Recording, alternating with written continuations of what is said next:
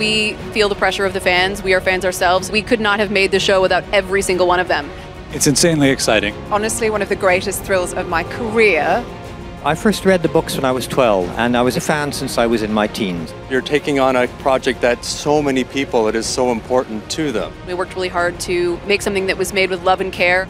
The idea that these are all very real people living in a very real world, that was the most important thing to start off with. You chose to make this by putting a huge emphasis on practical effects. From the beginning, we wanted to make it seamless so that people really wouldn't be able to tell where what we built stopped and where VFX took over. We built an entire city. We built 2 ships. My first day, I was transported by helicopter up on the mountain in the South Island. We wanted to make sure that when they stepped onto the sets that they were in that world.